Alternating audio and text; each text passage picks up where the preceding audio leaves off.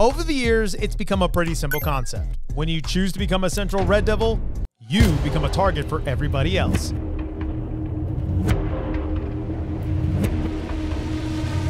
Now, that doesn't mean a target for high schools just in Alabama.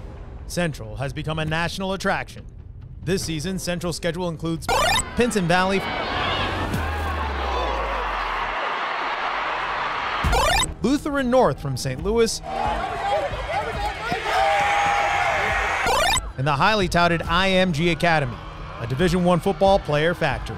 Now the national stage can be intimidating, but Central has another way to describe it. So for us, having two out-of-state teams to play this year, a lot of fun. You know, a team from Missouri that, not many people know about, and then you've got, IMG that everybody knows about. And so, so a lot of fun though, a lot of fun to be able to play those type of teams and that kind of competition, to where you are more of a national, scene now and on a more of a national level of people throughout the country checking your score, seeing what you did, those kind of things. And we enjoy it. We appreciate it. There's a lot that comes along with that. You've got to earn it. You've got to go out and continue to battle and, and continue to do all those little things that you have to do to stay on top. When you're part of this team, the only choice is to stand up and embrace all the challengers that come your way. There's always people trying to beat us because, we've been pretty successful. He's going for daylight. Over the years, as far as in the region, so it's always a target on our back, and so we try to teach our kids that. It's just a standard around here, knowing that every week, you got to put on your best every day, because they're going to come at you when the season comes. We didn't care who it was. It could have been Thompson, it could have been Hoover, it could have been Warner Robins. We didn't really care. If all we knew is if you stepped on that field and you're over there high-fiving and like it's some kind of field trip, you're gonna find out. And and that's just all it was about. I mean, it was an intense environment, and mess around and find out. Incoming!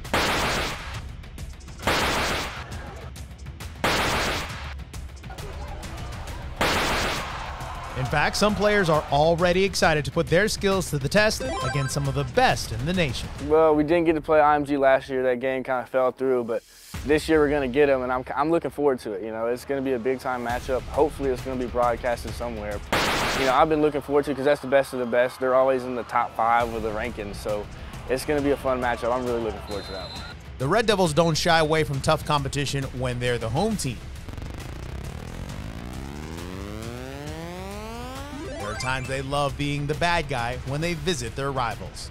Being able to play at Auburn last year was really fun. Their crowd was ginormous. Their band was huge. It was playing loud. It's hard to hear everything, but it was fun just because you're in a crazy environment like that and you get to perform and go play a game that we all love. So why are they so confident?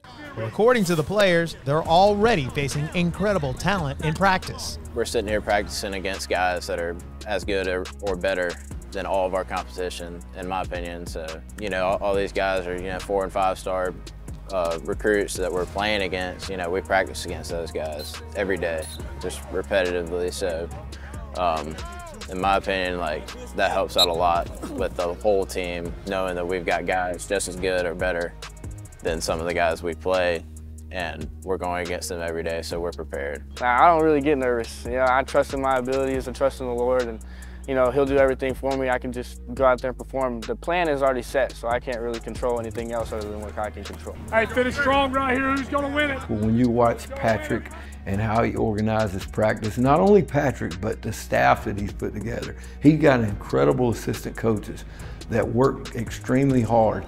And when you go watch them practice, you say, that guy can come off of this practice field and go to a college practice, and it's not going to shock him. It's not going to take him a year to get used to that. So I think that's very important when a guy has a chance to go to the next level. Now, even with that right aggressive attitude and all the preseason hype, if the Red Devils want to make history, it comes down to staying focused. I just told the guys that we can go back and do something that the team never really done. We can go back and win 2 state championships if we all just pour in and just come together and love each other. History is on the line for this group of Red Devils, but it would be easy for them to be complacent. Why not rest on your accomplishments?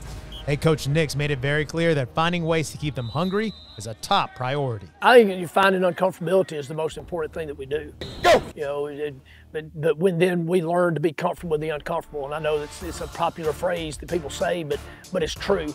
You got to learn how to handle failure. You got to learn how to handle things that are not ideal, because that's the way life is. Not just football. That's the way life is. Life is unfair sometimes and very difficult sometimes, and you got to learn how to handle the difficult. You got to learn how to handle those things and respond in the right way, not just react and be emotional over things, but be able to respond to them and handle them in the right way.